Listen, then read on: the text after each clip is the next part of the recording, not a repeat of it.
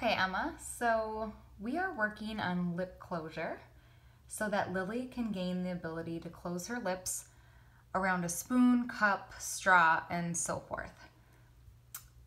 This will also help her to reduce drooling, and it will help Lily to be able to pronounce certain letter sounds, which I will explain later on.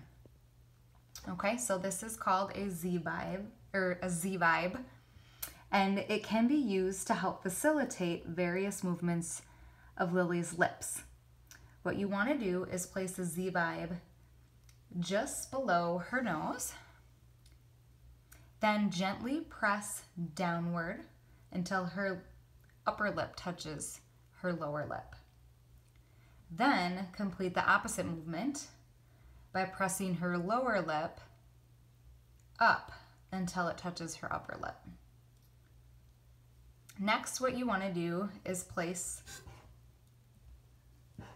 this Z-Vibe in between her upper and lower lips and have her close her lips around it tightly without biting into it. You want to hold it there for 3 to 5 seconds.